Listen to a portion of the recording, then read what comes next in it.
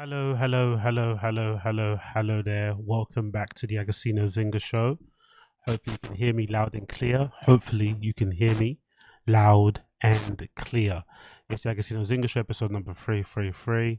Thank you for tuning in. I know it's been a while. It's been a long time. I haven't been here in a while.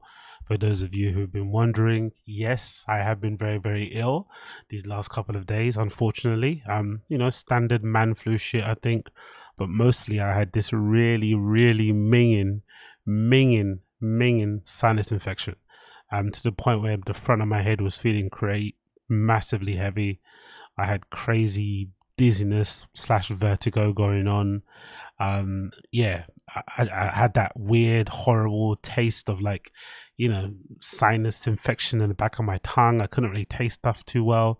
It wasn't COVID, luckily, but it was just a really bad sinus infection. So I had to get myself sorted out. And like every normal man out there, like every red-blooded male out there, I really waited until the last minute, right? I kind of toughed it out at home. I didn't leave. I just took loads of aspirin and painkillers, and then I plucked up the courage to go to a GP and get myself some actual antibiotics and shit. And now I'm on the mend, so I'm a little bit better now. Hence why I'm back in front of the microphone talking to you lovely people. But yeah, it's been a mad one. Christmas was a bit crap as well because of I was still suffering from the sinus infection and shit. And yeah, it's kind of messed up all my New Year's Eve plans, New Year's Day plans. I'm kind of pissed, I'm not gonna lie, because I'm still feeling groggy now, and obviously I'm on antibiotics, so I can't exactly be boozing it up, can I? So maybe it's a good thing going into the new year. I'm gonna start off clean. I'm gonna start off fresh and shit. But Jesus, man, what a less than desirable way to end the year. I'm not gonna say it's a bad thing, but what a less than desirable way to end the year. That's what I'll say. But yeah, happy that I've got that sorted out, and now it's just being on the mend. And I don't know, I think with age, I've become a little bit more mature. I think in the past, if I was this ill, I would have just toughed it out. I would have gone to the gym. I would have gone on a run, right? Because I don't know why I had this weird thing when I was younger. I had this weird notion in my head is that if I went out for a run, that I would suddenly clear my lungs of all ailments or something. And it was obviously not true. It's obviously good for your mental clarity and mental fortitude, to be able to work out still even when you're sick. But if you're sick, you should rest. You should take whatever medicine you can take and then go from there. And I'm not usually somebody that gets sick often anyway, right? I don't really get sick often, but when I do get sick, I get sick, right? I get that man sick where I'm fucking useless and shit. So I'm glad I didn't go out to the gym. I'm glad I didn't try and push my body to do crazy things when I need to really heal and get better. And now that I'm on my course of antibiotics, I'm getting on the mend a bit. It's still a bit mad because I can't eat as much as I wanted to and shit, and having to take pills on I won't say a half empty stomach, right? I'm kind of just eating, a couple of bagels, maybe some soup here and there and a banana, pause. And that's basically it. My belly's flipping rumbling, but hey, we make it work. So I'm sure there's most of you out there as well who's probably maybe suffering from cold as well, flu. I don't know why every time I go outside to, do my little food shopping and shit, it's always like I'm passing somebody in the supermarket and everyone's coughing and sneezing. So I'm not too sure what's going on. Maybe there's a new variant going around. Maybe people are just suffering from whatever they're suffering from. But if you are cooped up somewhere, I hope you get well soon. For those of you I haven't seen since Christmas, hope you had a good Christmas. I didn't really do much during Christmas. Went to see my family, hanged out with them for a bit, had some dinner, chilled with my little brothers and shit, drank a little bit. Oh, had some Ray and Nephew. Bombarati, that was a bad idea. Ray and Nephew, boy, God almighty, that is a potion from hell. That's a potion from hell. I literally had a thumb's worth of it in a cup and it knocked me out. I was sleeping for the most of the time. I was with my brothers and kept waking, kept going in and out of consciousness and shit.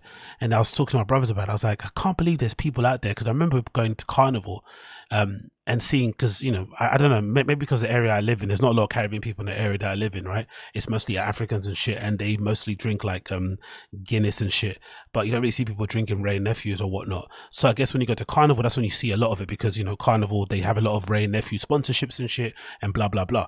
And you see people in Carnival, legitimately, you see guys in Carnival with a bottle of Ray Nephews to the face. They're just drinking that. They're literally walking down the street, drinking that to the face. And I swear to God, you open a bottle of Ray and Nephews and just smell it from like 5 feet away and you're going to get high. So I can't understand how guys are able to down that shit to the face with no chaser, out in the streets, sun beaming, weed and stuff. Like, some people out there are made different.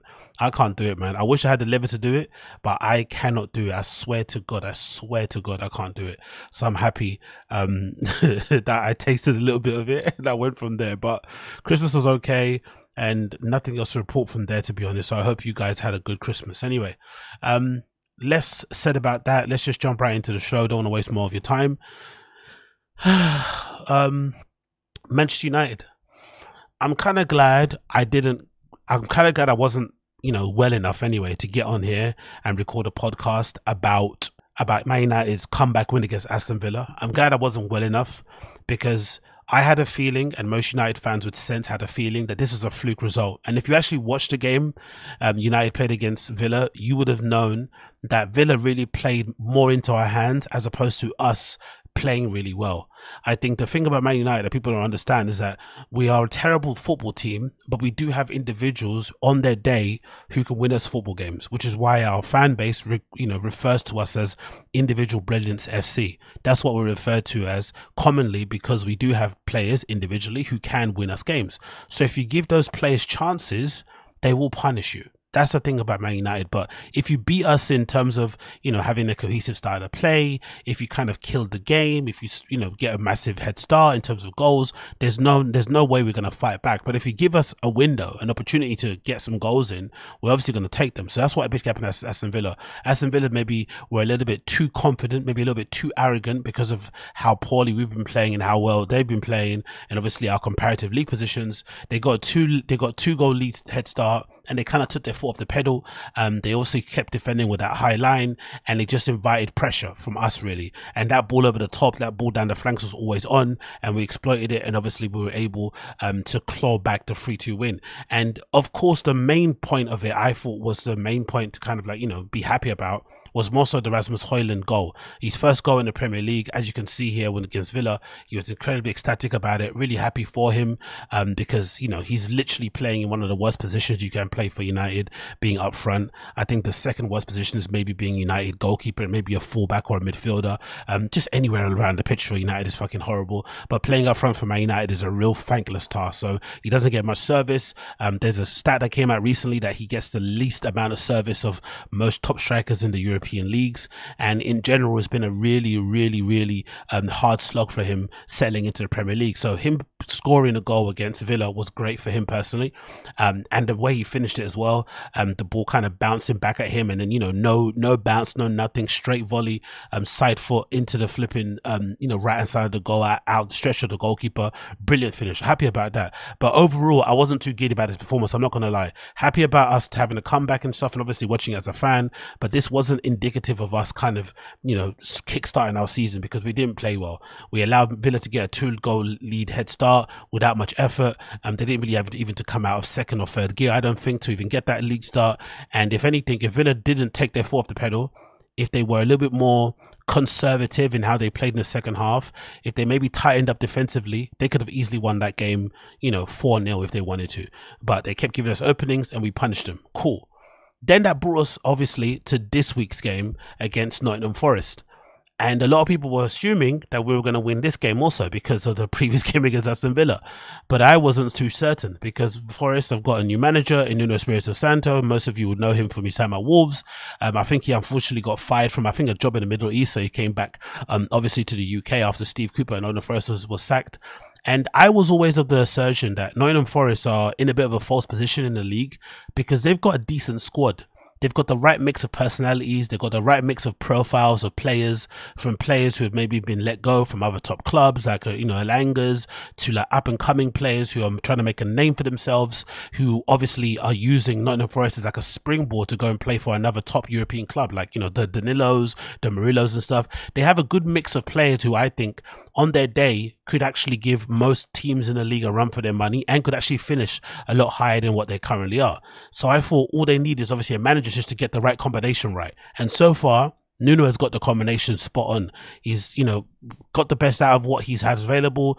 They're still playing that transitional counter-attacking football that they're kind of known for. And if anything, they just exploited all of our weaknesses when it comes to the transition, because obviously for some reason, Erik Ten Hag is continuing to persist with this single pivot. So the single pivot this time was Kobbie Mainoo. Sometimes it's Scott McTominay, but he always persists with a single pivot. And the problem with the single pivot is that when you have runners in the likes of Elanga, Dominguez, Gibbs-White running in behind, there are too many players for that single pivot to cover. And obviously with fullbacks, with attacking wingers like Garnacho and Antony, especially Garnacho, who don't track back, you're going to have loads of open spaces where these players can run into and obviously exploit, which ended up happening in terms of both for the goals. I think so. So I was not that confident before the game. I honestly did think it was going to be a tough one, but I didn't expect it to be such a bad game to watch objectively. The first half was a complete no-show. The less said about that, the better. I think I legitimately must have fell asleep 2 or 3 times trying to watch the first half. The second half, obviously everything kicked off by then, but I definitely feel like the goal that even we got from Nottingham Forest was more so because of Matt Turner's inability to pass out from the back, as opposed to us actually constructing anything of a decent attacking flow. And even the statistics are really strange. If you look at the statistics on here via Google, it says here that we had 10 shots. It doesn't feel like we had 10 shots at all. That's why, I mean, statistics aren't really the be on end all of games. You have to just watch them with your own eyes, because it didn't feel like a 10 shot to 8 game. And it seems like we had more shots on target, 5 to their 2. We had more possession, 55 to their 45, but they looked way more dangerous. They looked way more cohesive. They looked way more like they had a plan. Their attacking formation or their attacking patterns made a lot of sense. I've been a big fan of Yates in midfield. He carries and runs the ball very, very well in there. Danilo is starting to settle in a bit more at the club as well. Gibbs-White is becoming a big player. And of course, Elanga, after leaving United, which I think was a bit hasty, even though I wasn't the biggest fan of his, I still think he would have been a decent squad player. He definitely had a point to prove, and he definitely proved it by giving the assist to Gibbs-White to score the winner. And in general, the kind of real sort of alarming point about this game was just another reminder of just how terrible Erik Ten Hag's in-game management is. For some reason, in the second half, he decided tactically that Kobbie Mainoo wasn't the right player to play as a single pivot against Nottingham Forest and their fast, dynamic attacking midfielders and attacking strikers and shit. So instead, he brought on McTominay. McTominay was a person that he thought would be the one to kind of, plug that hole in the centre of midfield. Now, I'm not saying Kobbie Mainoo was impressive. He wasn't that great. But I still think he probably could have lended it to maybe take off an Eriksen or take off a Bruno and stick 2 of those players in front of the defenders instead of just swapping out one. Because the one thing about McTominay is that he goes wandering and he's not defensively disciplined to stay in that position. So he went wandering, wasn't defensively disciplined, bit naive, following the ball, and essentially that's what led to the second goal. And it was so obvious a turning point in the game. Even myself, again, a non-coach, a random nobody, could see that the moment Scott McTominay came on the pitch and we, changed the sort of formation of our midfield and the profile, it immediately swung the favour into Nottingham Forest and what they were doing. That's essentially what happened. And even though they deserved to win, I think if anybody was going to win that game, it was definitely going to be Nottingham Forest. They had a lot more, I think, attacking intent. They knew kind of what they were doing. They're trying to exploit some of our spaces and shit. I still think that substitution was so unnecessary, so unneeded, and if anything, played in the hands of Nottingham Forest, that it was another illustration of just how terrible Erik Ten Hag's tenure has been so far, and the amount of losses that we've kind of racked up and the unfortunate records we're breaking now is just really, really startling. And it's starting to get worrying. It's starting to get really worrying, because you're starting to think to yourself, why is he purposely making these mistakes again and again and again? Why is he betting on players who are not turning up for him? Why is he putting all his faith on people who have not shown any level of repaying that faith that he's put in them? Like even the Antonys, even the, even for lack of a better term, even the Rashfords, right? The Bruno Fernandes, the Scott McTominays, of course, all these players who consistently play for Man United, consistently play for Erik Ten Hag, but consistently keep letting him down, and he consistently keeps picking them. When and we all know what the reality is. Sooner or later, these guys are gonna shit the bed if they haven't already, and then they're gonna cost him his job, and he will have no one else to blame. He will have absolutely no one else to blame. But again, a really shocking performance. At the end, there was extra 10 minutes added, and it didn't matter if they added another hour into that game. We were never going to score from open play. It would have taken a fluky free kick or a penalty for us to level that game or even win it. It was never going to happen. Terrible performance. And if anything, this 2-1 loss away from home against Nottingham Forest was more representative of where we are at as a team, as a football club, than that rousing comeback win against Villa. The rousing comeback win against Aston Villa was more so Villa playing into our hands, and our players maybe feeling a little bit embarrassed, and also maybe a little bit aware that the Ineos team were watching the team and stuff, as opposed to us being a really fluid team. The way we played against Nottingham Forest is more indicative of where we're at. And if it was up to me, and you had to ask me what I would wish for, I would actually wish for us to get relegated. I'm not going to lie. I would wish for us to get absolutely relegated so that the Glazers would leave and that we could start again from scratch. Because at the moment, I don't see any real light at the end of the tunnel. This 25% ownership thing with Ineos is a load of bullshit. The Glazers have been in charge for what, near on 2 decades. For anybody to sit there and believe that they're going to allow Ineos to have, unfretted, unrivaled sporting decision, responsibility on the club when they've been running the shots or calling the shots for 20 plus years is ludicrous. That's not going to happen. And if it is going to happen, it's going to take a long time for them to slowly, if but surely, relinquish control. Because if they relinquish control and take off the reins on the sporting side of success of the team, and it is successful, all the praise will be going to Ineos and not to the Glazers, and they don't want that. They don't want to be told they're doing a bad job, and they don't also want the people that are coming in and investing to get all the praise for it. So that's not going to happen. I've got no faith in that, and I'm not giving anyone the benefit of the doubt.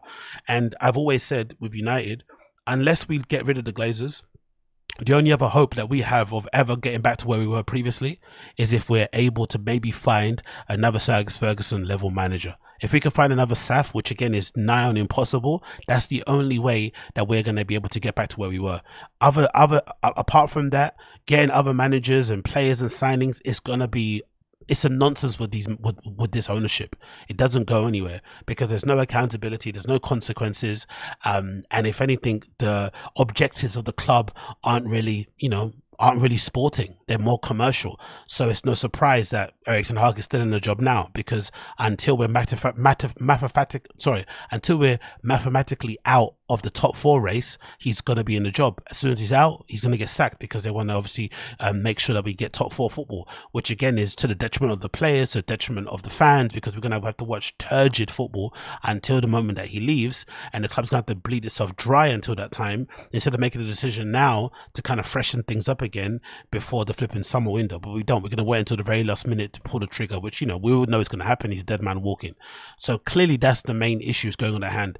And of course, as a manager, to put him on one side of the favour of Erik Ten Hag, his hands are tied behind his back, because he also can't sell players as easily as many other managers and, other top clubs can, because the club has a weird way with how they deal with contracts, with how they sell. Obviously he can't maybe get all the targets that he wants, which, no manager does, but it's very difficult if you want to play a certain way of football and you can't get your number 1 targets, and you can't sell the players that can't play the football that you want. So then you have to rely on them during the season when other players get injured, and that creates a weird imbalance.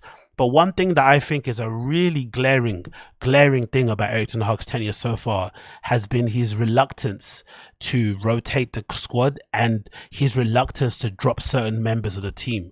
Like, why does Bruno Fernandes start every single game? Why doesn't he ever come off as a substitute? Why has Onana never been dropped? Why? Why is that the case? Can people tell me why is that the case? Why does Anthony never get the same treatment that, flipping Sancho was getting early on in the season, when he was getting, taken off every single game at a certain number of minutes? This is the reason that I think partly is going on at United, that's kind of festering this bad, toxic environment at the club, where certain players are allowed to get away with murder and certain players aren't.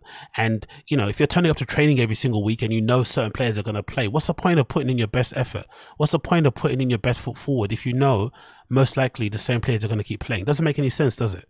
So whatever. Again, we go into the new year. You know, same shit as always with United. I don't really give a fuck. Let's see how it transpires. Let's see how it transpires. And then, of course, we got news here courtesy of Sky Sports News with Erik Ten Hag, really kind of doing my nutting at the moment. I really hate it when he talks to the press, to be fair. He talks absolute bullshit, and I'm going to give him a bit of a bly here because I think he's just trying to save himself. He's literally drowning, so he's saying anything. He's just waffling. But this headline really made my blood boil. It says, Manchester United boss Erik Ten Hag claims injuries have been the key slump and says owners will show sympathy. This is absolutely diabolical thing to say, really, to be honest, because part of the reason why we have so many injuries is because the manager refuses to rotate players. He picks the same 12, 15 players every single time, run them into the ground, which obviously led to injuries, and then refuse to rotate, and then of course more injuries, right? So what the fuck do you expect? Absolutely nonsense here. It says the Red Devils had won. Let's see what he says. His quote here: when asked to pinpoint the overarching reasons for United's poor campaign, Ten Hag told reporters the injuries, which is dumb because every other team in the league has had injuries, right? Every team in the league has had injuries.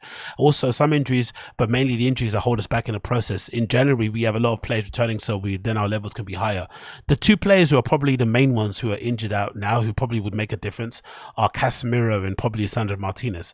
But before Casemiro got suspended or got injured, he wasn't really pulling up any trees. And the same with Sandro Martinez, right? He was obviously carrying an injury, might have not helped his form, but let's not act like those two players are, you know, crazy world class and they're going to change things for us, especially if they're coming into a team that's already struggling. So again, we're doing the thing that United always do, right? We're doing the thing that United always fucking do, where we always kind of wait for a savior. So before it was Luke Shaw when he was injured, and now all of a sudden it's going to be Sandro Martinez and fucking Casemiro. When they come back, everything's going to be fine. It's like, no.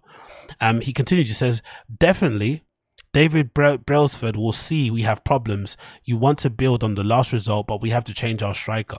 So he's now suggesting that Brailsford is going to have sympathy for him because of this injury. It's not true.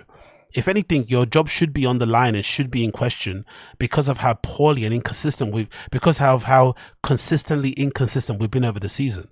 That's basically where you're not gonna ever sack Erik Ten Hag because of one result. You're gonna sack him because of a pattern of inconsistencies. It's always one step forward, 3 steps back, and that's what's gonna end up costing him in his job, especially when it comes to his favoritism of picking certain players over others, which is absolutely crazy, to be honest, especially when you consider most players are basically on the same level. Honestly, I can't stand Bruno Fernandes. I can't fucking stand him. I can't stand him. He's so fucking average. So shit. Let's continue here. It's clear that the results are very disappointing, says the Dutchman. We should have invested more in these moments. We created less before half-time. We didn't do enough. The second half was better. He always says this. I don't know what game he watches. We didn't play well in the second half at all. I thought Nottingham Forest played much better than us in the second half. If anything, we probably played a lot more better in the first half in terms of having more control of the game. I don't know what game he fucking watches. We are losing the game by a goal, and you saw the fight in the team. Nonsense. We had our chance. The football in the second half was better. We kept believing and going until the end. But of course, the result, we are disappointed. The players are not happy with this result. We have to do better. We haven't played in the same team in a row. We had to change again. So every time we have to swap our team, that doesn't help our support. There's routine to the team, and it explains why it's so inconsistent. No, it doesn't, to be honest. If anything, that explains poor coaching. The fact that we don't play a certain way, regardless of who plays, is a really startling, reflection of how poorly this team is coached. Because I don't understand what they do in training every single week. Because he says we have pattern and routines. What's the pattern and routine of our attack? Do we have a particular pattern and routine? Do we play a particular way? We got Højlund up front sometimes playing. Do we cross the ball into him for him to run onto? Do we pop the ball over the top for him to run onto? Do we thread the ball through defenders for him to run onto? Not particularly. Do we pass the ball out to the wings? Do we attack with our flipping attacking midfielders? Not really. Like, what are these patterns of play he's talking of? I don't know these patterns of play. If anything, we have more of a defensive shape and solidity. When it comes to attacking, I don't really see these patterns of play. That's probably part of the reason why myself and others are super Ten Hag out, because he sold us a dream when he was at Ajax. He's the greatest managerial catfish of all time, you know? He sold us a dream of this fast attacking, free-flowing football. Then he comes to United and he's pragmatic, and he's, bending or changing his philosophy based on the shitty players that we have. And then, we're also not winning. So it's one thing for playing terribly, but we're playing terribly and we're not winning. It's just no. You can't. I'm not accepting that. It continues. We had 9 different partnerships in the back. It doesn't matter as well. The fans don't want to hear this. They want to see us winning, and that is what we have to serve them. But that's a problem, though. I think he's having. He's misunderstanding what's going on, because I don't think any United fan with a brain is sitting here thinking that we should be winning the league. None. Well, no one's thinking that, or even challenging for Champions League. We want to just see us, you know, evolving step by step, season in, season out. We want to see us flipping, you know, maybe at least playing an attacking brand of football, and maybe developing every single season. That's basically it. Incremental kind of progress. This whole idea that we need to win at all costs is a nonsense, because we're not winning, and the winning at all costs thing, we've seen that happen before when we were under Jose, and people didn't like that either, right? The football under Jose, especially towards the end, was kind of shit, but we were still winning quite a few matches then. When asked if he would like to talk to Ineos Group, Ten Hag said, "It will happen, no doubt about that. We'll work together to set high standards, of course, for achievement and structures. We'll talk about that." I don't think he has any right to have that conversation personally. I feel like he should be he should be managing for his future. Maybe there's no need to get rid of him now, because I don't want an interim manager. I don't want, you know, Fletcher and fucking Steve McLaren being managers and then because our fan base is fucking delusional and deluded and fucking too romantic. We have Fletcher and whatever, and, you know, Steve McLaren be interim manager after Erik Ten Hag gets sacked. They go on a good run of like 5-game win streak or something, and all of a sudden the fans are calling for Fletcher to be at the wheel. I don't want that. I'd rather we just dog it out with fucking Erik Ten Hag, finish as low as we can, you know, get him out of the club at the end of the season, get those players out at the end of the season, and then kind of, you know, go back to fucking drawing board and figure out who's the coach that we want for the next project and how we're going to do it, blah, blah, blah. That's what I'd rather do. I'd rather just us all suffer with Erik Ten Hag for the time being than get an interim. That's garbage. No interim for me personally. I don't want that shit. Anyways, and then of course Gary Neville says here, Man United are back to what they are, inconsistent and awful. They walk off the pitch, a defeated bunch. Man United fans behind the goal will go off disappointed. Yeah, but hey, what can you do? Absolute bullshit. No surprise there. No fucking surprise. And then of course, I have to give a big shout out to Anthony Elanga. I felt like, you know, as much as I wasn't the biggest fan of his, it's, you know, it is true that he didn't really get a fair shot, like a lot of players in our team who aren't starters. If you don't start for this United team, especially under Erik Ten Hag, you might as well not exist, really. He doesn't really, you know, focus on the players that he doesn't trust, really, to be honest. They're not really in his purview in the slightest. And especially when you compare Anthony Elanga to an Anthony, and you think of what we spent on Anthony, it really does make you question, you know, why the board or the team decided to go for Anthony or stick with Anthony and not, you know, try and maybe persist with maybe developing Elanga. But Elanga said post-match that it was personal for him. At United, I'll read some of the comments here. Nottingham Forest recorded a 2-1 victory over United. He was causing Diego Dalot and Rafa Varane in particular constant problems, and it was clear that the Swedish international was trying to prove a point to the manager who sold him. Speaking to NBC, the Swedish winger opened up about a tough season last year for the Red Devils, as Ten Hag preferred Jadon Sancho and Anthony over the academy graduate. Last season wasn't easy, he said, right? For me, because I'd play 5 to 10 minutes, then I wouldn't pay for 10 games, then it'll be in and out. This game was kind of personal for me to prove that I'm capable of playing at the higher levels. Elanga was certainly proving that, blah, blah, blah. At higher levels, the assist for City ground means that he has been involved in or either scored or assisting in 10 of the East Midlands side goals. So he's been involved in 10 of the goals so far, ever since he's gone, you know, he's playing a lot more further up front, sometimes the second striker, sometimes on the wing, and he's clearly pulling up a lot of trees. But I feel like this statement is very indicative of the current mood of United. I don't feel like there's probably a lot of players in our squad who feel the same way, who feel like they probably don't get a fair crack of the whip. A good example is probably fucking Donny van der Beek. For some reason, he can't even get a single minute on the pitch, but Scott McTominay is always the first option to come off the bench to play, which is horrendous, because apart from his running and apart from his kind of fluky ability to score deflected goals in the box, he's terrible with the ball at his feet. He's a horrendous midfielder, maybe one of the worst defensive midfielders I've ever seen play for United, but he always consistently plays. So imagine playing for a club like that where you know you're better than the other players playing, but you don't get a chance to show it. And if you do play, you play once for 5 minutes, and if you don't impress and you don't play like fucking Maradona, you don't play again, and that player plays before you all the fucking time. It obviously doesn't help with your confidence, and obviously leads to a weird, probably imbalanced feeling in the dressing room where people feel like the places aren't earned really on merit, and there's always a bit of favoritism going on there. So big up Anthony Elanga. Really am happy for him, to be honest. And it kind of goes to show that sometimes if you're a player, because I'm sure if he wanted to, he could have probably stayed and maybe, you know, maybe he's rotted at the bench and earned a nice little salary. But at his age as well, in his stage of development, he's still got another big move in him. Do you know what I mean? He could pull up a lot of trees at Nottingham Forest and still end up going to another top 4 club later on in his career, 2 to 3 years down the line. So it's good to see that he kind of betted on himself, and now he's obviously reaping the rewards of it. So big up Anthony Elanga. Big up Anthony Elanga. Moving on from that, let's talk about this randomly. So I'm sure most of you don't know about this because it's mostly inside baseball techno news.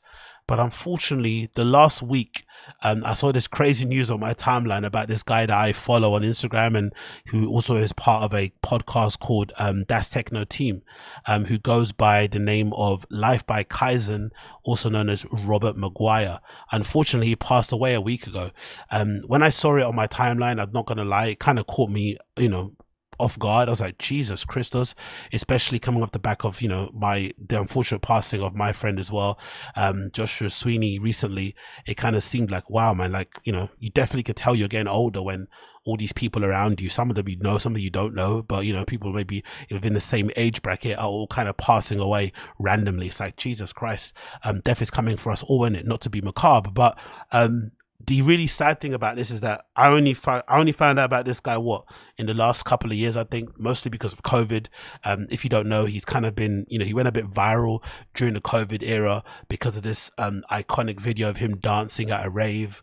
You know, he's this big buff dude, dancing with a beret on, topless somewhere in a raves in Berlin, in Kiev, in Amsterdam and shit, right? During the lockdown mostly, when it was peak COVID times and shit, right? And he was kind of known for like kind of dancing cool and looking the way that he did, and he was also part of a collective called Drift Kiev that did a lot of parties, obviously in Kiev and other parts of Europe as well, plus like Berlin and whatnot, right? So kind of a man about town. But then he was also part of this podcast thing called Das Techno Team that I listened to a lot, where, you know, it was a bit navel gazily and shit, but I liked it because, you know, they took themselves very seriously.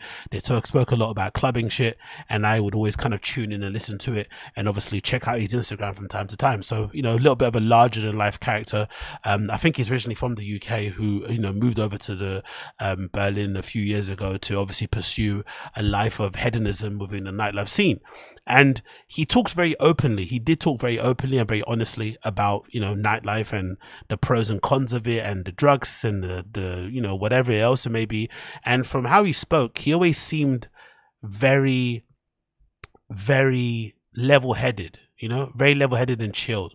He never really seemed like he was lost in the sauce, for lack of a better term. So it was surprising when I heard the news that he passed. I'm not gonna lie, because he always seemed like somebody that kind of had a handle on that shit. And again, I'm assuming here, I have no idea what the cause of death is, so, you know, forgive me for that thing. But if it is linked to that, then that's obviously sad. But the caption just like, it caught me off guard. I was like, Jesus Christ, man! Like, imagine somebody who's like, you know, the life of the party, who's very well known, very plugged into the scene, clearly a very, very popular guy, you know, and the way you go out is like, you know, you're found basically unresponsive in your own place by yourself type of thing. It's just so tragic, man. Really, really gut wrenching. So you know, my thoughts and feelings go out to Robert Maguire, aka Life by Kaizen's family and friends out there who are probably, you know, I don't know what you guys are going through mourning that, especially now, you know, towards the end of the year, you know, especially in Berlin. It's probably a big time now for everybody to be going out and celebrating and shit, and capping off a big end of year with marathon parties and shit. To not have this guy around, who's obviously a mainstay in a lot of people's social groups and shit, it's gonna live a really, really big hole. But let me read the caption here from one of his friends. It says, "Our beloved Our dear and beloved brother, friend, colleague, Robert Maguire, life by Kaizen, was found unresponsive at his flat on Monday evening. We are shocked and devastated by this news. We will share more information when possible. At the moment, we ask for your respect and grief of the family and friends. Please pray for his soul and celebrate the life of our angel for his wonderful impact on the world and our hearts. We will remember him forever. So really, really sad. And as you can see, many tributes out there from him, from loads of people here. Another one person here says, too good for this world, an absolute force of positive nature. You left your mark on everyone that came into contact with your aura. Godspeed, my dear friend. I will never forget you or your love, my dear friend. Another person says, after coming back from this post, I must say how wonderful it is to read so many beautiful comments and thoughts and recollections. It really shows how special he was to so many people and left a heartening impact on so many people's lives. A soul like this will be missed, but we must celebrate the moment shared together. Rest in peace, Rob. Another person says, condolences to his family, in total shock. Let this be a reminder that life can end at any moment, no matter your age and how much of a good person you are. Another one says, RIP Rob. I remember him giving me a tip of €10 whilst I was working at a wardrobe in a place called Cloutus. Was that Culture House, Killy? He told me, you deserve it. It's cause you shine like a light, and now we will also remember him as one. My condolences to all friends and his family. Unique and beautiful. I met Robbie once, but this kind of person left unforgivable spot in my memory. He spread love and kindness and acceptance. This is the kind of person with which you want to spend more time and accept the knowledge of. Oh my God, this is too much. Love you, Robbie. And yeah, and so forth and so forth. So it's good to see, the touching tributes, people leaving for him. Clearly the guy was an angel, the guy was a saint in real life, right? People actually liked him, and he came across very, very well. But it is definitely a stark reminder of, what that lifestyle is. Again, I have no idea what the cause of death is, so I'm just, I'm talking out my ass here, but this is just the reality of the situation. There's no kind of beating around the bush, there is no real beating around the bush around it when it comes to this sort of stuff. Like, the unfortunate dark side of nightlife is what it is. When it's good, it's good. When it's bad, it's fucking bad. But, it's really sad to see somebody like this. So again, through the podcast, mainly listening to him, who really had a good handle on his outlook on nightlife, who kind of spread good vibes, had real good insights around it and shit, and was always somebody who I felt like was really spreading a good message out there. And it's really unfortunate that his life got cut short. So RIP to Robert Maguire, RIP to Robert Maguire. Thoughts and feelings go out to his family and friends. I really can't imagine what they're kind of going through at the moment. And yeah, man, prayers to everybody involved. Prayers to everybody involved. Really, really prayers. And it kind of makes me think a little bit about messages I've been receiving from people and stuff, behind the scenes about stuff going on in the industry and shit. And it's like, it really makes you wonder how people are able to operate within the industry day to day and without getting crazy, because there's so much horrible fuck shit going on. And again, big up everybody who does ever reach out to me.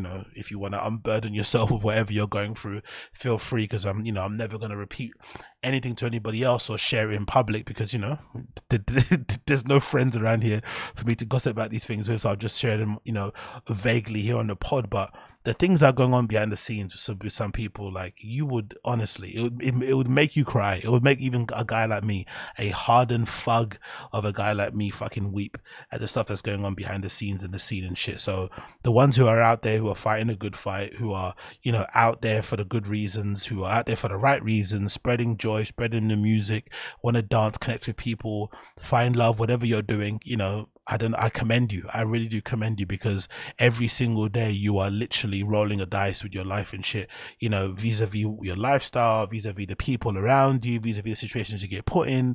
So really strength and power to everybody out there in the industry who is making a career for themselves out there, because nightlife is no game, and it's no fucking game. And I keep thinking about it all the time. When I was younger, my parents would always say to me, because, I was a bit rebellious and I always wanted to go out, always wanted to be at raves and shit. And they were really conservative and really wanted me to stay in and shit and be reading the Bible all every day. And obviously didn't want that. But something they always say, and they would always stick to me, and it's always stuck with me now, is, nothing really good happens after 9 p.m. And that's the fact, really and truly. Like, as much as I love nightlife, like, nothing really good happens after 9 p.m. And it really is a land, you know, you really are surrounding yourself with fucking demons and heathens when you're out there after 9 p.m. So, you know, mind your P's and Q's, stay solid, you know, check your square, make sure your flipping crew is legit, and obviously call out all the fuck shit and enjoy yourself in it, because, you know, nothing in life is guaranteed. Unfortunately, nothing in life is guaranteed. Moving on quickly, I wanted to talk about this as well regarding the Amazon Prime Video will start showing ads on January 29th. No surprise there, right? No bloody surprise. So this is courtesy of The Verge. Movies and TV shows on Amazon streaming service will start getting broken up with ads in January unless you're willing to pony up an extra fee for each month. So if you stay on the current fee, which I guess is what, $8.99 in the UK for Amazon Prime Video, you're gonna get ads. And I guess the bump up will get you no ads. Maybe it's like $14.99. Let's see here. Courtesy of The Verge. Earlier this year, Amazon announced plans to start incorporating ads into movies and TV shows streamed on its Prime Video service. And now the company has revealed the specific date that you will start seeing them is January 29th. The quote, "This will allow us to continue investing in compelling content and keep increasing that investment over a long period of time. We aim to have meaningful, fewer ads than linear TV and other streaming TV providers. No action is required from you. There is no charge for the current price of your Prime membership," the company wrote. Customers have the option of paying an additional $2.99 per month to keep avoiding advertisements. So that will bring it up to what? That'll bring it up to 11. Basically $12.99, right?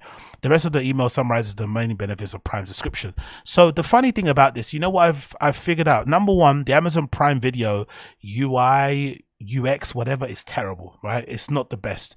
There's a decent amount of stuff on there. You know, I quite like their offerings, to be fair.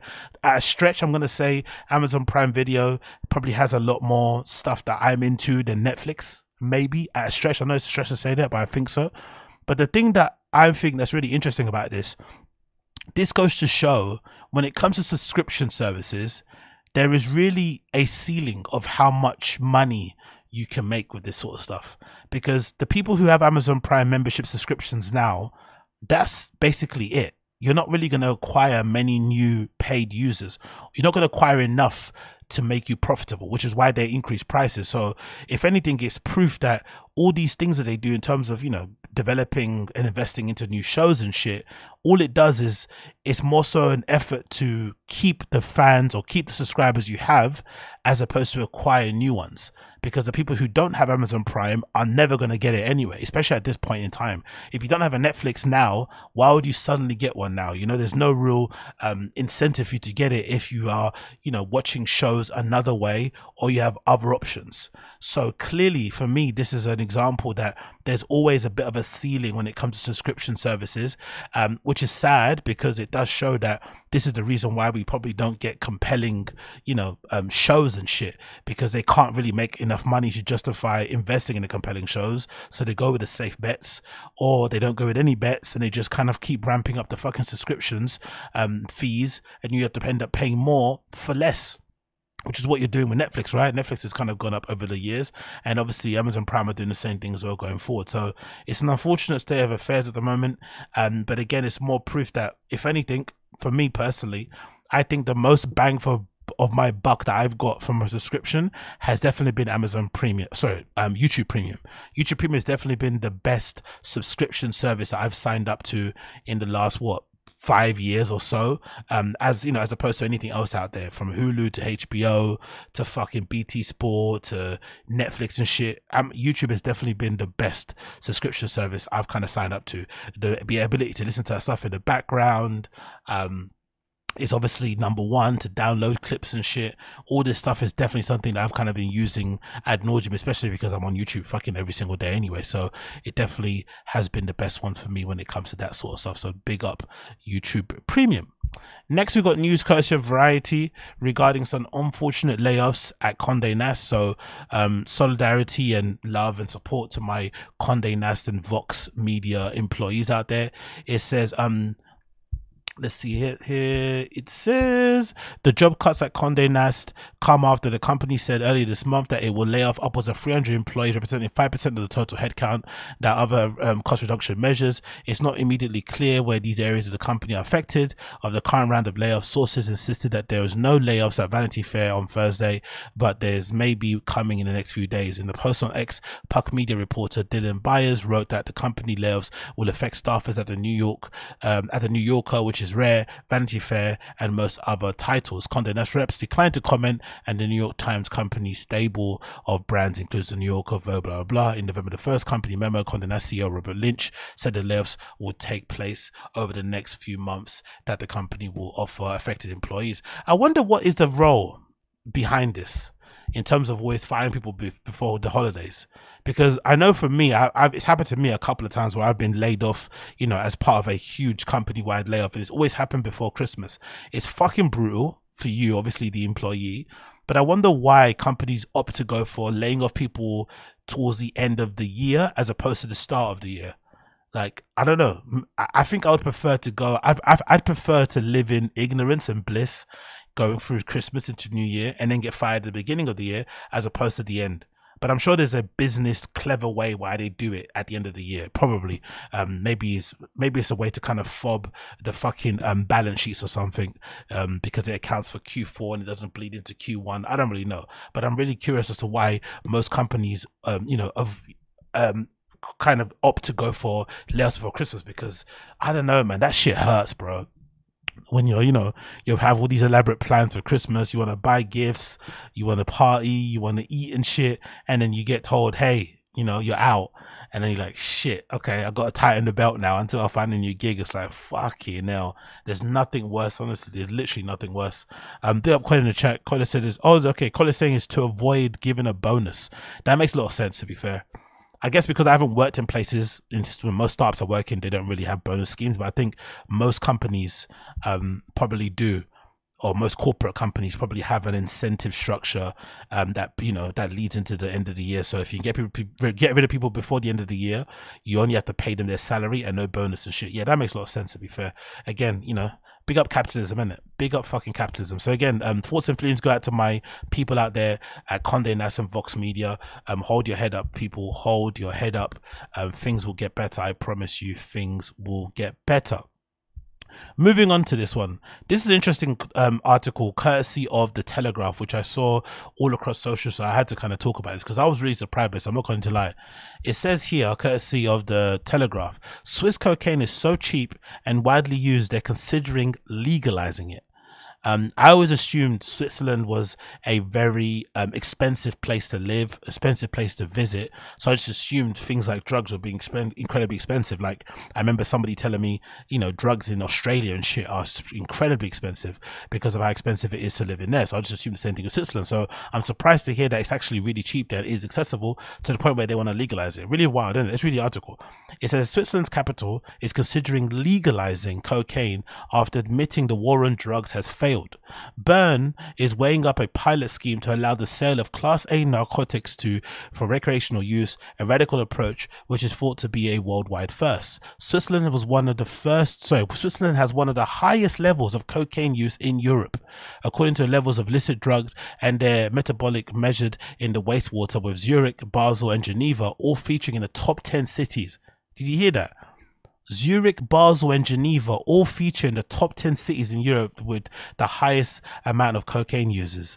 Jesus Christos. Prices of the drug have halved in the country in the last 5 years, according to the Addiction Switzerland, and usage is rising. Some politicians and experts are criticized complete bans as an effective means of addressing the crisis. I guess this makes a lot of sense with Zurich or Switzerland being the finance capital of Europe and shit, right? And a lot of business guys partying there and shit, so it makes a lot of sense that business guys and whatever finance dudes would be into drugs like cocaine. It's definitely something that a lot of those people in that scene like.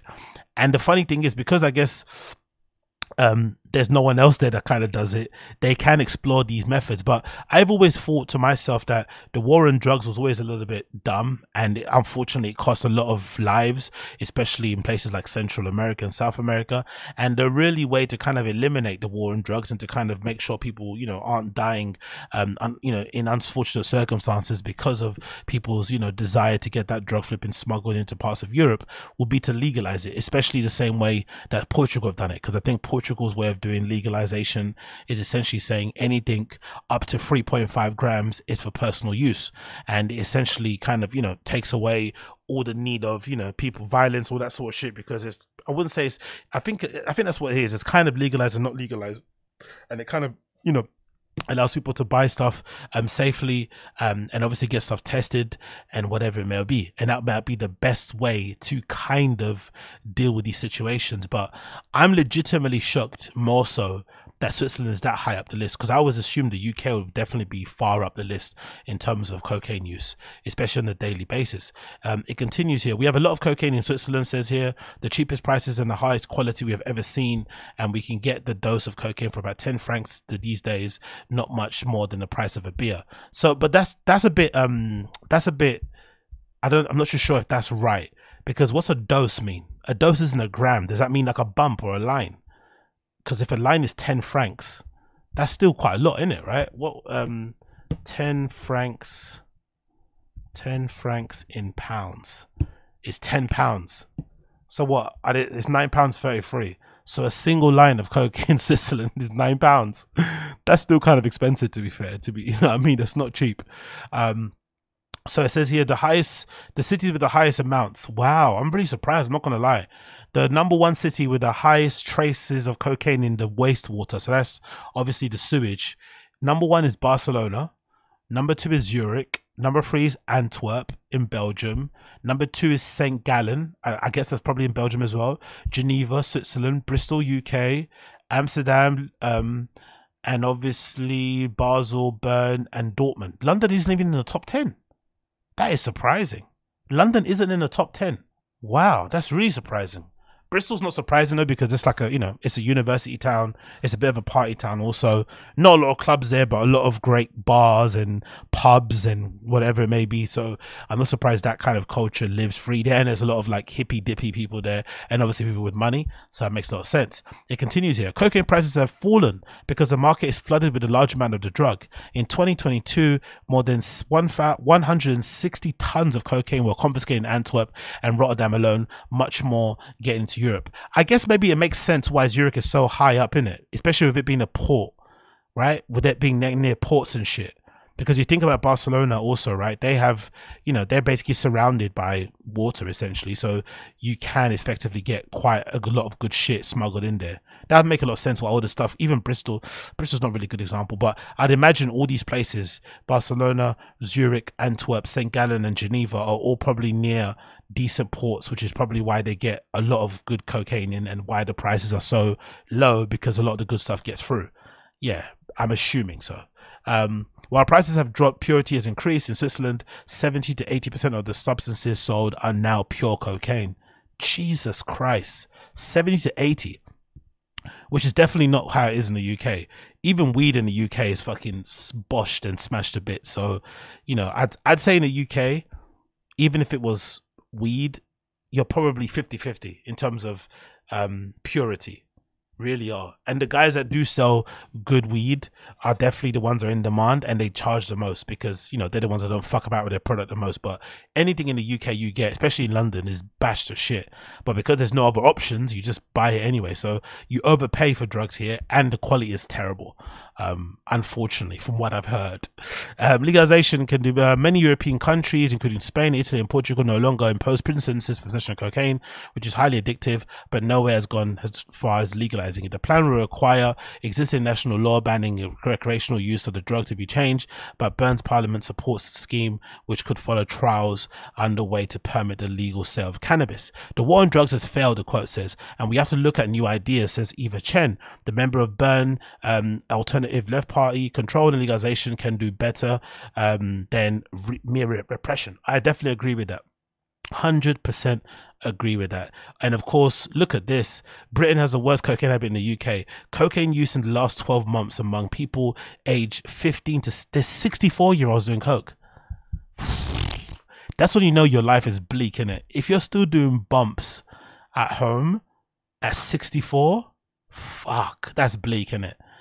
So anyway, the top countries: Australia, United Kingdom second, Austria third, Spain fourth, United States fifth. And then that's a strong top five, innit? And then you got Ireland, Netherlands, Canada, Croatia, France, and Denmark. That's a strong top five. And if anything, is that also evidence that these are the top two are some of the worst tourists as well? No? Isn't that also evident? Some of the worst tourists are Australians and Brits, right? And they also happen to be the people who do the most gear. That's fucking crazy. Australians and British or UK people are some of the worst tourists out there, right? Every country hates them when we come around, and we also happen to do the most fucking gear. Absolutely fucking crazy.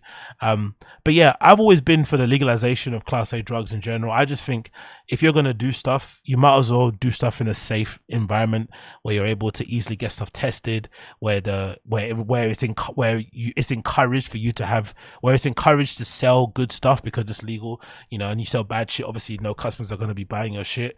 And obviously more so just because of the amount of death around drugs and shit, right? Do you know what I mean? Like, there's so much bloodshed around the smuggling and the importation of fucking cocaine and other Class A substances that I just don't think the war on drugs is worth it, because so many, quote unquote innocent people die because of it. It's really horrible. And I just think in general, as destructive as drugs are, we all know they're horrible, especially alcohol.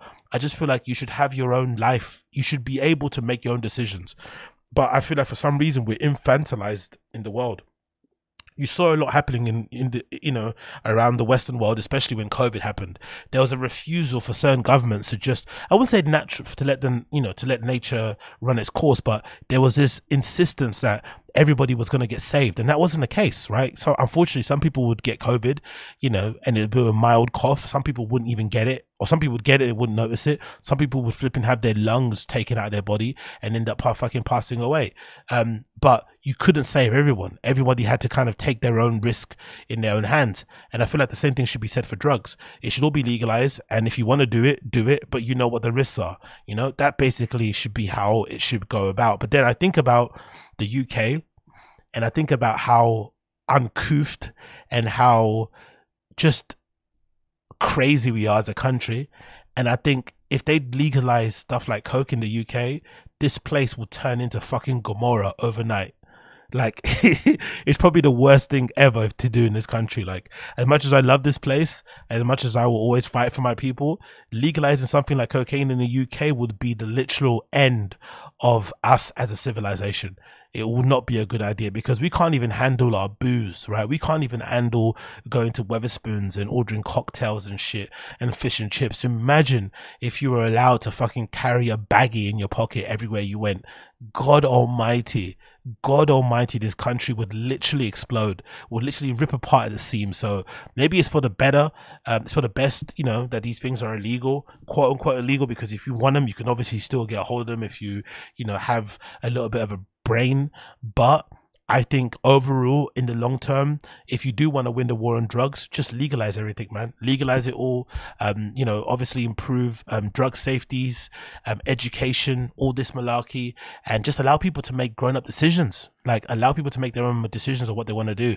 And if they decide to, indulge themselves head first in a flipping pyramid size amount of coke, then let them do so. If not, then it is what it is. But I feel like there needs to be a lot more maturity around that conversation and less fucking scrutinization. But yeah, the less said about that, the better, because I don't think it will end the way I think it would end.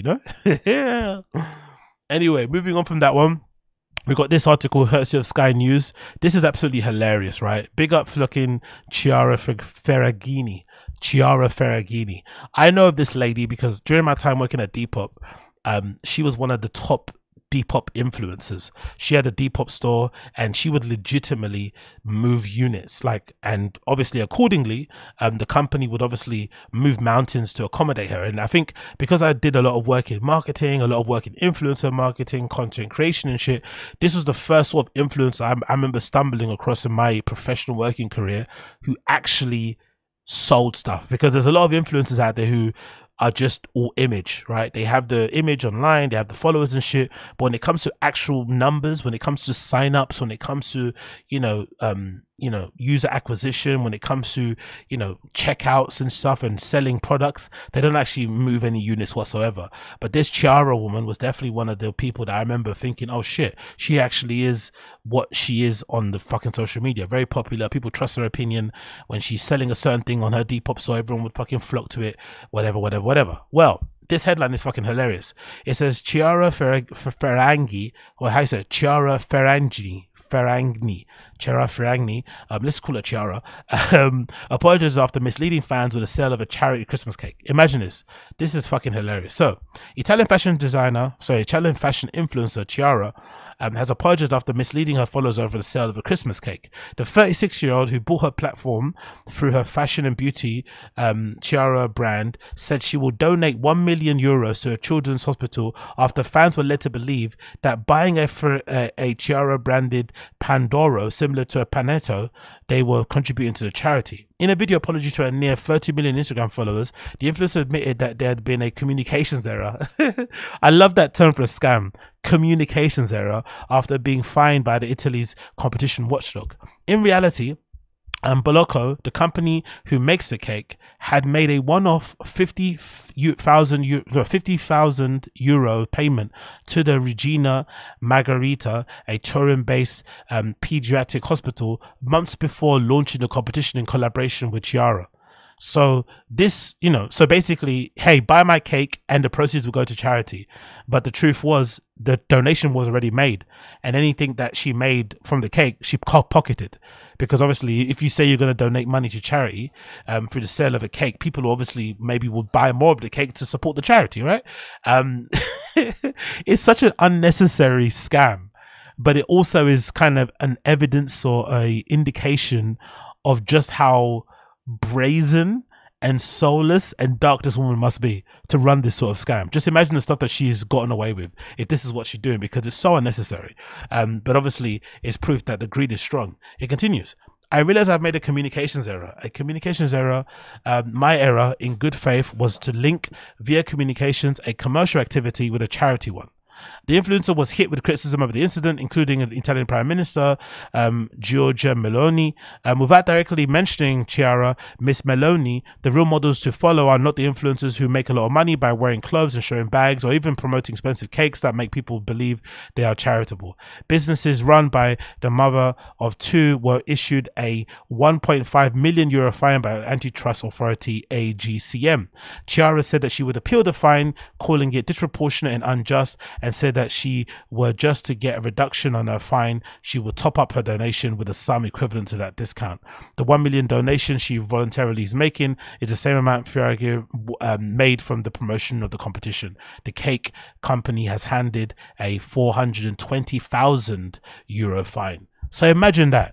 You sell a cake, declaring that the proceeds will go to fucking charity. None of them go to charity. You pocket it, and you only get and she only admitted it because she got found out, by the way. So don't give her any fucking props or claps or adulation for it. She got fined. That's why she fucking admitted it. And even now she's saying it's not true and is contesting it and appealing it and wants to get the fine fucking reduced. But it is kind of proof of just how scummy the influencer scene is in general, because these people make crazy amounts of money doing absolutely nothing anyway, right?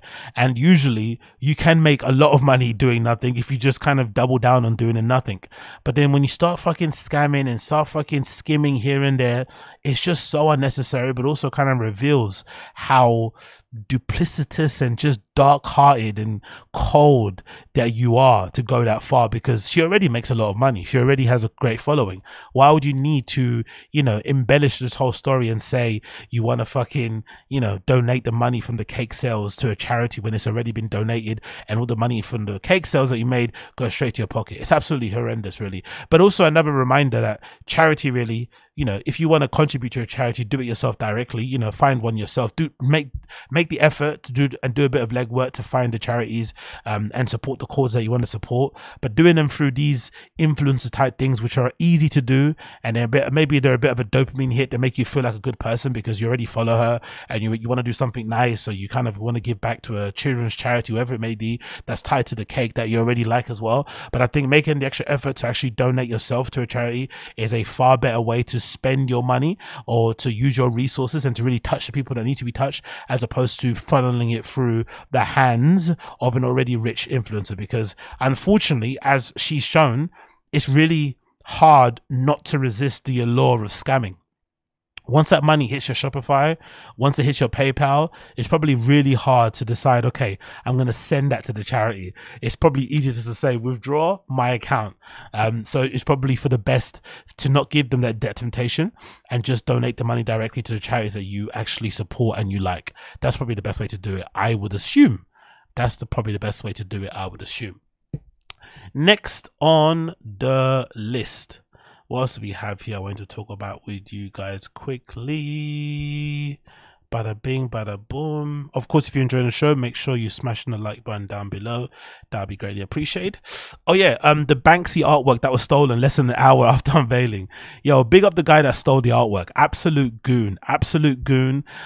This is, to me, the antithesis of guerrilla marketing, and this is very UK coded. So, courtesy of the Guardian, Banksy artwork stolen less than an hour after unveiling in South London. Two men have been filmed taking an artwork created by Banksy from the South London street less than an hour after it was confirmed by as a genuine installation. The artist confirmed the piece, a traffic stop sign covered with a free aircraft said to resemble military drones, was his in a social media post shortly after midday on Friday. In a video shared on social media, onlookers watch as two men are seen to be taking down a sign at the intersection of Southampton Way and Commercial Way in Peckham about 12:30. Let's play a bit of the clip here. Absolutely brilliant, by the way. I love that he's also wearing, I think it's like a junior coat or something, right? And some fucking Margellas as he's taking down this sign and everyone's watching. And obviously British people are like, oh my God. Not saying anything and not fucking calling the police, just standing there watching him. He takes down really quickly, to be fair. Right off. And runs. What a goon. What a goon. Straight in his car? What a goon. What an absolute goon. Continuing on in the video show, witnesses can be heard saying, oh my God, on the soundtrack of the video as one of the men takes the stop sign and runs off, with one woman saying, it makes me so annoyed. The deputy leader of Suffolk Council, Jasmine Ali, said the artwork should not have been removed. We'd like it back so everyone community can enjoy it. So obviously that's the artwork. Really cool, to be fair. I'm not going to lie. The free drones over the stop sign, a really cool little piece there. But of course, the update here, we live in fucking the snitch nation of fucking Europe. It says man arrested on suspicion of the theft of the sign, and another update is that a second man has been arrested. So two of the guys involved in the theft, I'm assuming the guy that was holding the bike for him to jump up, and obviously the guy that took the sign have probably been arrested. And yeah, I'm assuming the artwork's probably been returned as well, right? Let's actually read the article. It says a second man has been arrested on suspicion of the theft and the criminal damage after the removal of the Banksy artwork. The piece, a red stop sign with the military drones on it, appeared at the intersection of Southampton Way. Banksy confirmed his credentials just after midday. Scotland Yard said the man in his 40s had been arrested on Sunday and is police custody. Another man in his 20s is detained. Police said the latter had been bailed per the pending further inquiries. Personally, I think you should just leave them alone and let them take the thing.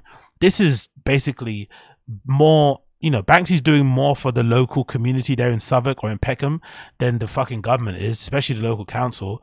Whoever took that fucking piece could probably sell it on and maybe, you know, be able to kind of hold themselves down for the rest of the year. The cost of living has gone up here in the UK, make a pretty bit of money, and this will end up in a gallery somewhere in fucking, you know, in Berlin or maybe in Brixton somewhere, and everything will be good anyway. I think just leave them alone. Let them fucking take the thing. I like the fact that Banksy makes these public artworks, these public pieces of work that, you know, the regular people on the street can fucking interact with, and they're not all hoisted up in some sterile white LED filled room somewhere behind a fucking wired behind some sort of steel wire, right? They're out in public so you can touch, smell and see it, and it's good that he does that. And also, if he does it on things like this, you can have local people decide to fucking nick it and sell it in order to fucking help and support their family, especially with the cost of living crisis happening in the UK. So I would have much preferred to have seen these guys enjoy it, celebrate it, and kind of support their family with it. But of course, the UK is bad vibes. Everybody's snitching, everybody's saying, oh my god, and fucking clutching their pearls. So, you know, free the guys who stole the sign. I'm sure Banksy doesn't mind, and hopefully they get out soon. They did absolutely nothing wrong. They did absolutely nothing wrong. That's my humble opinion on that one. But hey, I could be wrong. I could be wrong. Doubt it, but I could be. You never know. I fucking could be. Moving on from that, I quickly want to talk about this.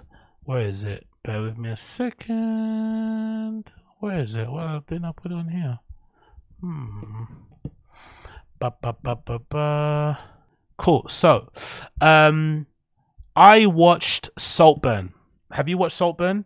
I watched Saltburn over the weekend, and I really enjoyed it.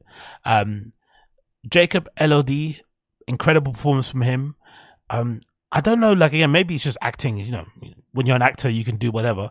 But the way he was able to play the role of that sort of like, you know, rich, upper class British guy thing in uni was incredible. Like, we've all seen character, well, you know, if you're from the UK, you would know somebody like that, right, who kind of comes from money and just, you know, just floats through life with this certain ease and laissez-faire that you know, money can't really buy. It's something you have to kind of be born into, and Jacob Elordi played that role so well. So well, man. Like, honestly, the way he just did it, I'm not too sure how he was able to kind of, you know, personify it. Maybe because that's where he's from originally. Maybe that's his background also coming up. Even though it's in Australia, I'm sure they have a very posh side of things over there as well. But he played that role of the ultra rich posh kid incredibly well. But wow, what an incredible movie. More so because of how it was a reflection on society, really, right? The need for us to all play our own individual roles for the betterment of our collective story of experience, kind of thing, right? Because the guy, what's his name? The other dude, what's his flipping name? I forgot. Okay, Jacob Elordi, and the other one, what's his name? Let me get his name here before I remember. Forget. The guy called Oliver Quick, right? Played by Barry Keoghan, or Keoghan, how you pronounce his name. He basically plays a role of a student that gets a place in Oxford University through some sort of like scholarship schemes type of thing.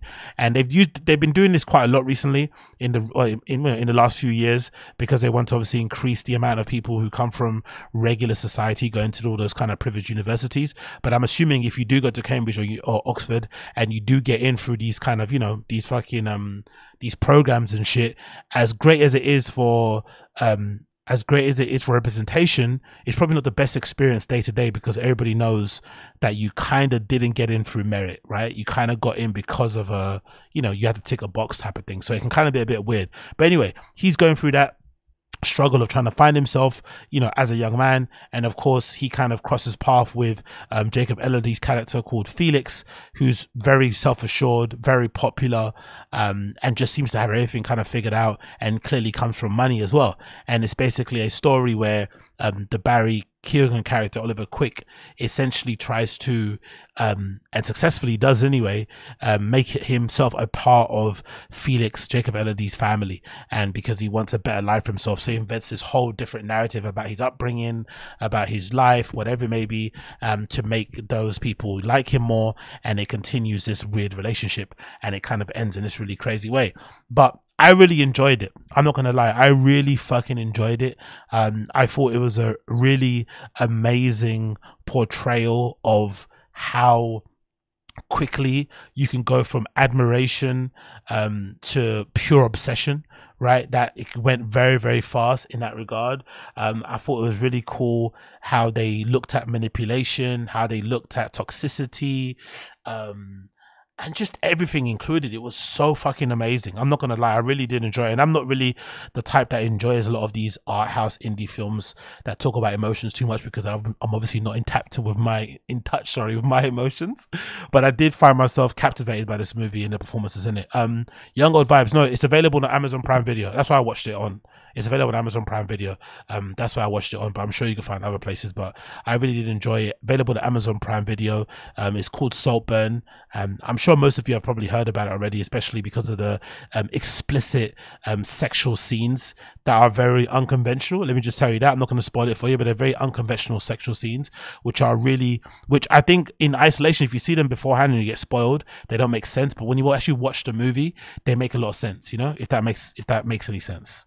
Like, if you see the images in isolation, it's a bit out there, but when you actually see the sex scenes in context of the movie, it makes all the sense in the world. I really did fucking enjoy it. And again, it goes from brotherhood to romance to pure lust, to obsession, you know, to class structure. It's just a really amazing movie, and I really do implore you to check it out if you haven't already. I really do implore you to check it out if you haven't already. Next. I also have been watching Time Season 2. So this is a UK-based drama. It's around the prison system in the UK. The first season kind of, I forgot what they're centered around. Basically, it was a guy that got into prison because of I forgot anyway. But basically, the general premise of it is it follows two or three different people and how they got to prison. And usually it kind of follows somebody that maybe happened there, you know, kind of got their way to prison because of unlucky circumstances, somebody that's a career criminal, and obviously somebody that's maybe really, you know, that's kind of, you know, been ruled out of life and shit because they got a life sentence. So it kind of followed those kind of three trajectories. And I think season 2 was probably one of the best ones in that it starts off so normal. Like the person that basically gets in prison, the main person, it starts off like a normal day, and it just quickly spirals. And it's a really good depiction of how the prison system can break seemingly decent people and basically confine them to a life of misery. And it really did a good job of kind of depicting that whole entire story and kind of showing it in without being too dark, without being too graphic unnecessarily, just showing how miserable that must be and the destruction it causes for people outside. That's what I think it does a really good job of as well. It does a really good job of showing the consequences of people's impulsive decisions in the moment that lead to them getting to prison, and how that can negatively affect their family and friends. And one of the things you hear a lot about them, people saying a lot when it comes to prison, is that when you first get in, especially if it's somebody that got in because of a, you know, maybe you had loads of parking tickets and you get in, right? Like a really kind of minor thing. They always say that in the beginning of your sentence, everybody visits you, everyone's writing to you, you're getting loads of money put on your books, and then little by little the visits dry up, the mail dries up, as does the fucking money on your books. And it's a representation of people basically moving on with their lives and choosing to kind of just, you know, ignore you and just focus on their lives while you kind of have to suffer what you're suffering through. And you kind of see that, you know, obviously depicted in this series called Time. So if you're a fan of prison, you know, TV series and stuff concerning, you know, I guess a more of a thriller type of thing, I really recommend you check out Time. There's obviously 2 seasons of it. It's available on BBC iPlayer. If you're not in the UK, I guess you have to find it on another platform to watch, because I don't think iPlayer is available outside the UK. But it's called Time. Season 1 and season 2, both out now at the moment. Season 1 focuses on the men's prison. Season 2 focuses on the women's prison, and the women's prison one was really good. Maybe not as good as the men's prison one, but it definitely did hold my attention throughout the entire time that I watched it. So I definitely recommend you check out Time, the TV series by the BBC. Next, I want to mention this because I didn't mention it at the time that it happened, and I'm obviously really chuffed for the guy that this actually did occur, because it's good to see a UK brand get this type of recognition. But I'm sure most of you are aware that Corteiz, the brand from the UK, did a collaboration with Supreme about a week ago. It sold out in record time. It was only a t-shirt and a hoodie, but it absolutely sold out like so fast. And I think it was proof that Corteiz definitely is the hottest brand, especially streetwear wise, on the UK streets right about now. I don't think there's any kind of, you know, contest when it comes to that. Even if you don't like what they do, there's definitely no denying that the brand is definitely up there in terms of what they're doing. The only thing for me that I was surprised by, really, when I thought about it, was that it's the first UK brand I can think of that's collaborated with Supreme, and they did so before Palace. Which to me personally, you know, never being, now not being a fan of Palace and hating the people behind it and shit, it's good to see them not getting the collaboration with Supreme before Corteiz. But taking my hate for Palace to one side, it was surprising to see Corteiz get their collab before Palace. I'm not, and again, I'm not too sure if this is a reflection on the relationship of the Supreme people behind the scenes, the head office people and the Palace people founders. Maybe there's some sort of static there, or maybe it has to do with, you know, non-compete clauses, because, you know, Palace has turned into a collaboration incubator basically, right? They just are collaborating with just about anybody. So maybe if you do a certain amount of collaborations, there's maybe non-compete clauses in your contract, so maybe they can't do a collab anytime soon and they have to maybe spec out for another time. But I was surprised that Supreme would go after a brand like Corteiz to a collab with that's fairly young, right? I don't know how old Corteiz is. I'm gonna say they're 5 years. I'm gonna say maybe they're a bit more older than that, but I don't think they're over a 10-year brand. And obviously to do it before a brand like Palace is a big I feel like stamp of approval that Corteiz are obviously doing great things here in the UK and clearly have their finger on the pulse.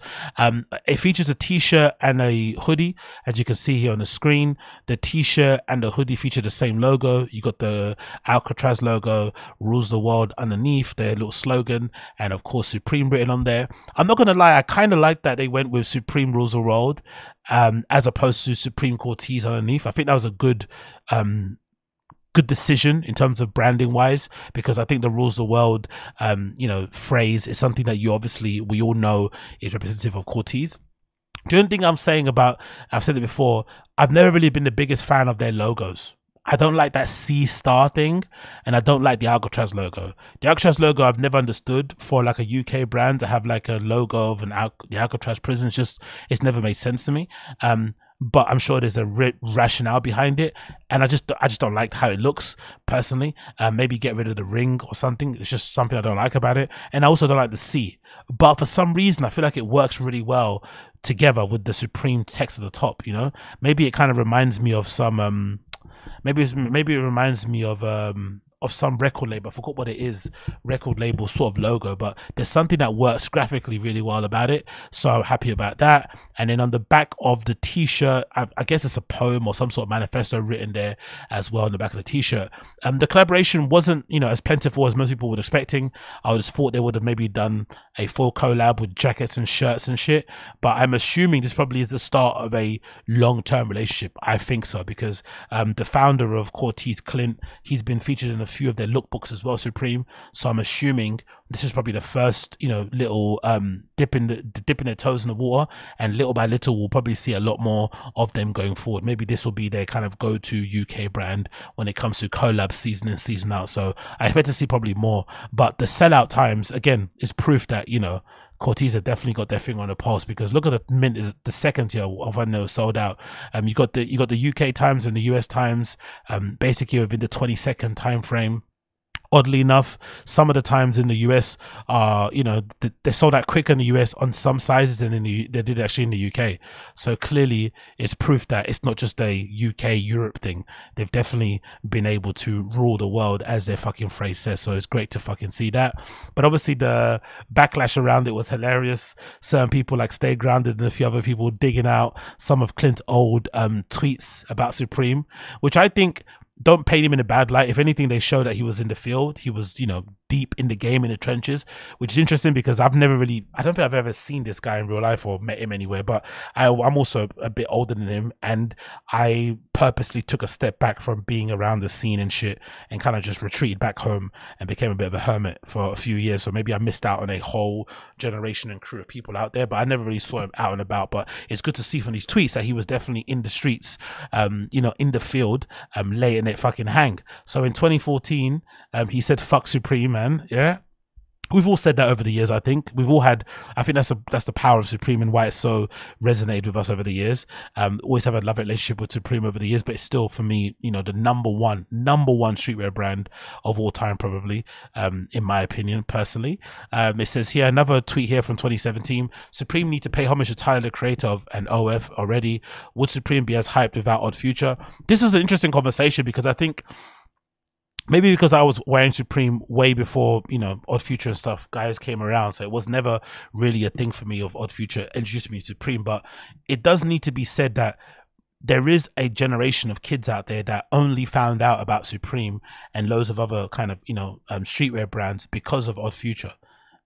Like, if not for Odd Future, a lot of these kids wouldn't have known what Supreme was. So maybe there is a need to acknowledge the role that they played in the trajectory of Supreme being what it is now. But, you know, I still feel like without Odd Future, Supreme will still be the number one streetwear brand in the world because they were, you know, a global power force before those guys came around. But it's no denying that these guys wearing the box logos, the t-shirts, the pants, the hats all the time was definitely played a part in their success, especially with the younger demographic of kids that are coming up. Another tweet from him in 2019 says, all that line shit ruined Supreme in the end because the wrong type of consumer started lining up, which is funny because now, you know, the whole point of, you know, one of the biggest marketing strategies of Corteiz is the fact that he has the kids in his hands and they all kind of follow him around everywhere, and there's queues and stampedes everywhere they fucking drop clothes. So, you know, he's kind of seen the power of queues and how that can kind of add to the allure of your brand. Another tweet here from him in 2016 says, I'd hate to be in my 30s going to Supreme lineups and pushing in front of children, which is funny because I've definitely done that. But that's why I was really happy when Supreme did launch their online store, especially in Europe, because it allowed people like myself who don't want to queue, who don't want to take part in that nonsense, to just try to luck at home. Like, I'm more than happy to just try my luck without bots at home and buy the things I want to online, than having to struggle with the kids out there who have all the time in the world, all the energy in the world to queue outside. And sometimes a connection, because, you know, I've been out of the game for a long time. I don't know any of the security guards. I don't know any of the sales assistants. I don't know I don't know anybody. And the last thing I want to do now at my stage of my fucking quote unquote life or career is trying to cozy up to a sales assistant to be able to get news on what's dropping when, or to try and suck up to a manager. Like, it was never me anyway, and I'm not going to do it now. So I'm happy that there's an option for us people who don't want to do that sort of stuff to just buy stuff online, because there is nothing more embarrassing than some guy in his 30s trying to jump in front of a queue of kids and trying to fight kids for a fucking North Face Supreme Nupsi or something. I mean, that is not the way you want to go about life. Another tweet from him says, my dog who designed the K9T works for Supreme now. I'm happy and sad at the same time. And then another tweet at the end here says, brief interactions with the creators of Palace and the creative director of Supreme within a week, 2016. Actually, I met Noah once, actually, when I was out in New York. He was really nice. But the guy from Palace wasn't. So that's one of the, again, that's why it's really important, as minor as these interactions are, to be almost, that's why it's probably really important to actually try to be as nice as you can to people, even if you're not in the mood, because you have no idea sometimes how a very brief interaction could have lasting effects on somebody, like myself, right? Because I'm a bit of an emotional, sensitive guy. But I remember at the time when I was wearing Palace, I legitimately might have been within the first few people that fucking bought some of the t-shirts that they were selling in skate shops, right? This is when they first started. They didn't even have their own store at that time, right? They obviously had online shit, but they were selling only in skate shops. So you had to actually go to a fucking skate shop to buy some of their shit. And I was one of the first people to buy their stuff. And I remember just trying to have a conversation with this guy, or just trying to say, I don't know, trying to fan out or something. And I was met with a wall of like big time and resistance and just rudeness. I remember thinking, wow, bro, like just another reminder of just how fucked up the scene is, right? And how bad vibes everything is, that, you know, I'm trying to show love, trying to show appreciation, but I get kind of big timed. And I remember from that day onward, I never wore another piece of their clothing ever again. And I never will. Do you know what I mean? I'm actively rooting for their failure. Like for that one interaction again, I could be reading a lot into it. It could be absolutely nothing, but that one brief interaction completely sullied the brand for me. So, you know, when I see Corteiz having a collab before them, it makes me smile. And the Noah guy was really nice, actually. I met him, in New York a few years ago when I was working for some company, and he was really nice. All the guys actually in Noah, when I went to the Noah store in New York, were incredibly nice, very level-headed and chill and shit. The team there was really cool. And then another tweet here from him in 2017: Supreme Michael Jackson, this is the only Supreme piece I'll ever own. So hey, nothing too bad here. Good to see that he got the collab. I'm eager to see what else they're going to be putting forward going forward. I think we're going to see more stuff in the up and coming seasons, and hopefully maybe even next year. Don't be surprised if you see an actual fucking retail store. You know, so Corteiz are doing big things. They're obviously selling out. They've obviously got a big reach, big fan base. Don't be surprised if you see more and more growth from them in the next few years, and maybe a retail store in the not too distant future. I think that's definitely on the horizon for them. So big up Corteiz. Supreme collabo is absolutely sick. And yeah, I'm eager to see what else they have going forward in the next up and coming few years. Anyways, my friends, that is it. That is episode number 733 of the Excellent Zinger Show, episode number 733. Thank you for tuning in. It's been a pleasure to have your company. If you've enjoyed the show, please make sure that you like the fucking stream down below. Obviously in the description you'll find all the links to myself social media wise in there, and of course if you have any questions and shit, you know how to reach me via all the links in the description. But for now, if you listen via the audio podcast, you will hear my tune of the day playing out right now, and I'll see you guys on the other side. Peace.